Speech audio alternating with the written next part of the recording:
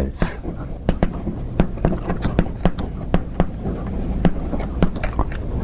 This is log to the base b of both sides. So then this is log to the base b of x equals log to the base a of x times log to the base b of a. You get precisely that. So that's a quick reminder of what we all know.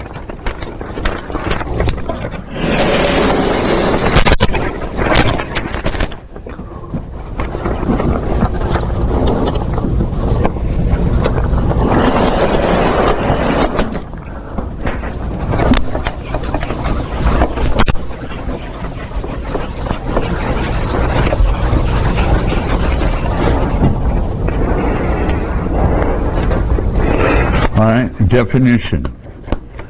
The entropy of x and y, well, xy is simply another random variable taking values, vector values, if you will, a pair.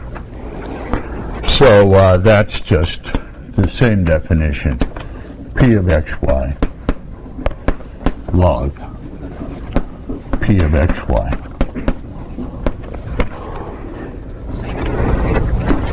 But now it's nice to be able to define the conditional entropy. Entropy of y given x. What should that be? Well, for each value of x, I calculate the entropy of the conditional probability p of y given x. And then I average that over x. If I have an experiment indexed by x, and the entropy of the x experiment is h of p of y given x, then I would expect the entropy of the average to be the average of the entropies. I think that's too glib, but that's what we're driving at here. So, by this definition, I mean summation p of x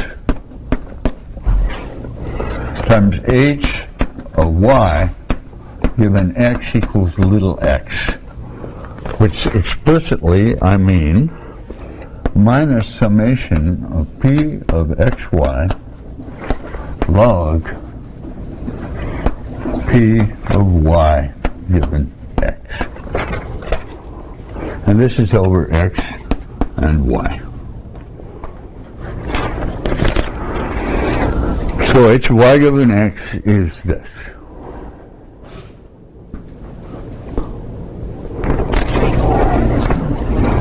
Now, chain rule.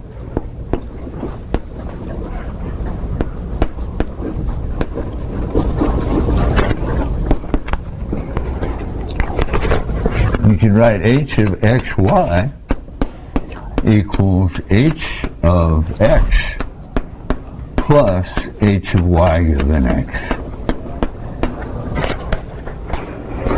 In other words, the entropy of this pair of experiments is the entropy of the first experiment plus the conditional entropy of the second experiment given the first.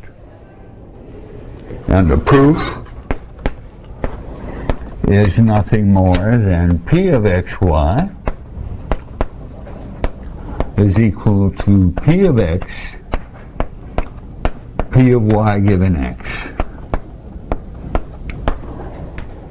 Why is that a proof? Because when I take logs, I get log of this is log of that plus log of that. And then when I take expected values, I get expected log of this, that's the entropy of xy, is the expected log of p of x, that's h of x, plus the expected log of this, which I've written by definition, is the entropy of y given x. And so we also have x1 through xn is equal to h of x1 plus h of x2 given x1 plus da da da da da da plus h of xn given x1 up through xn minus 1.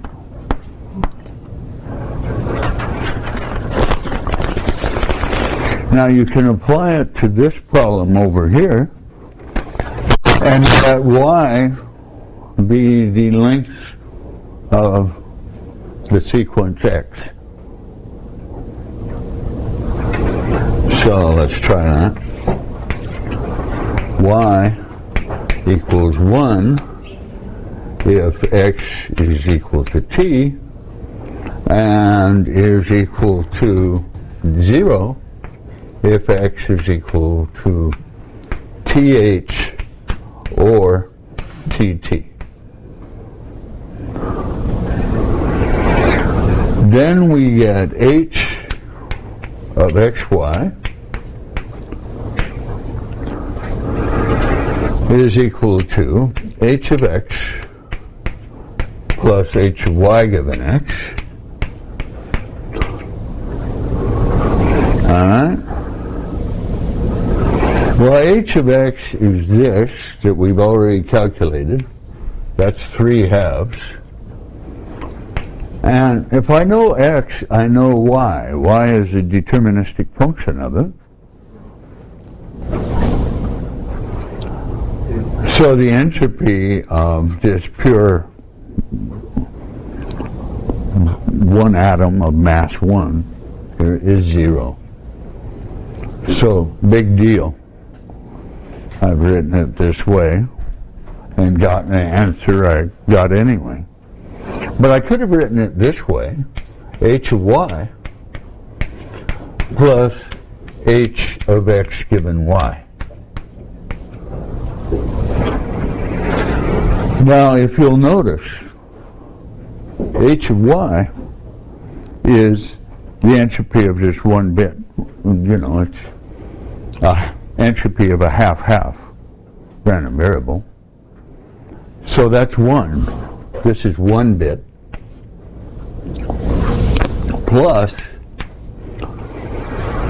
we have the probability that y equals 0 times h of x given y equals 0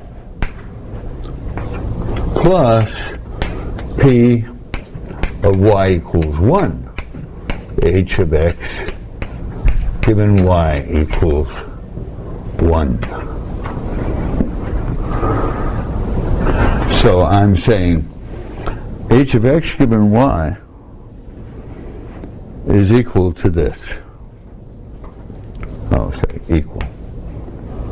All right, now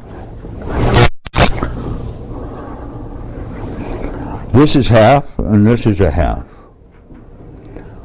Now when y equals 1,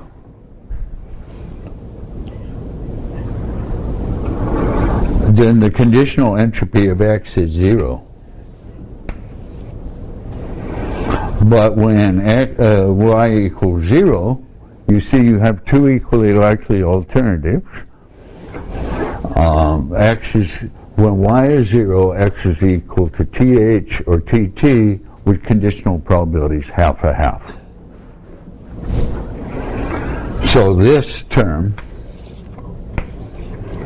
becomes half times the entropy of this half-half random variable, which is 1. So indeed I get 3/2. 1 plus a half. Right?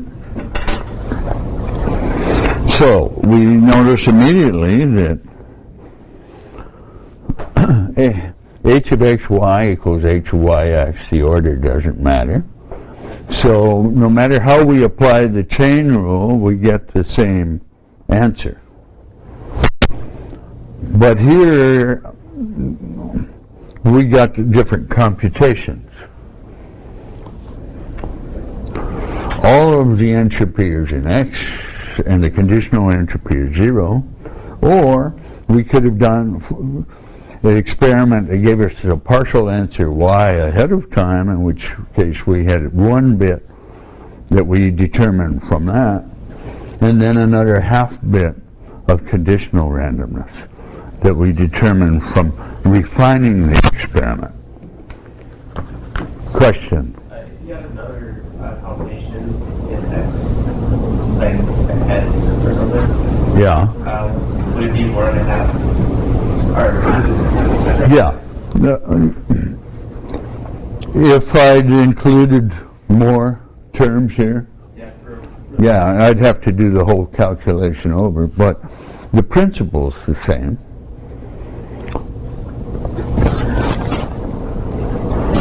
And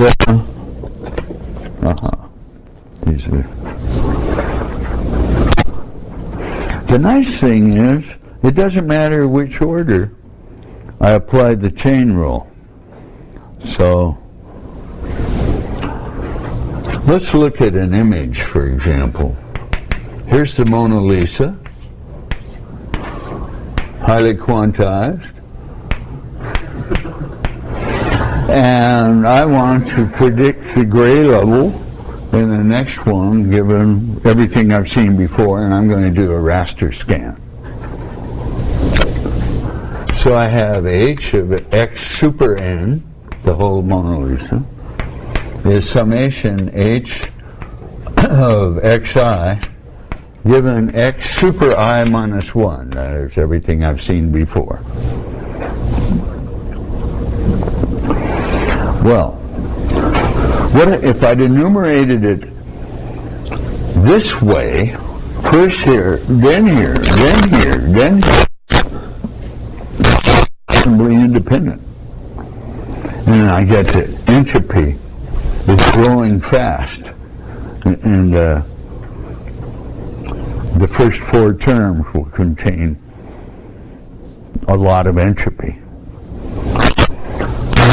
And as I start to fill in the missing ones by my enumeration scheme, I just have a small addition to the entropy.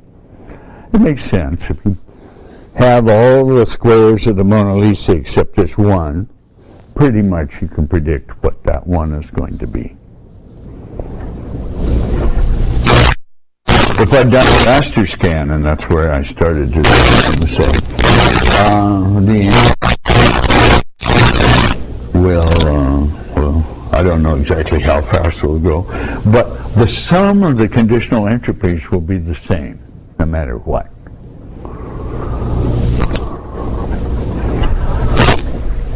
So that has implications in image compression. It doesn't matter in which order you do things, but if you want, if you only have a few bits to describe the image, you probably want them to be those rather than adjacent ones.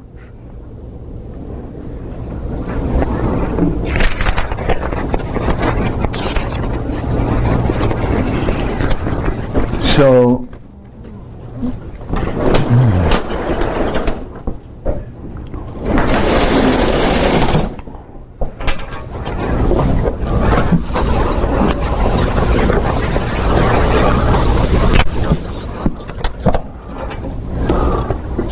we note that h of x given y is not equal, in general, to h of y given x.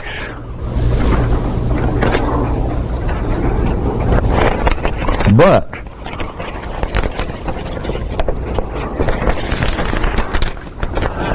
if we define now I of xy,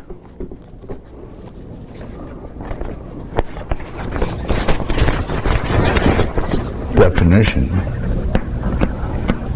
mutual information, I of xy, to be the original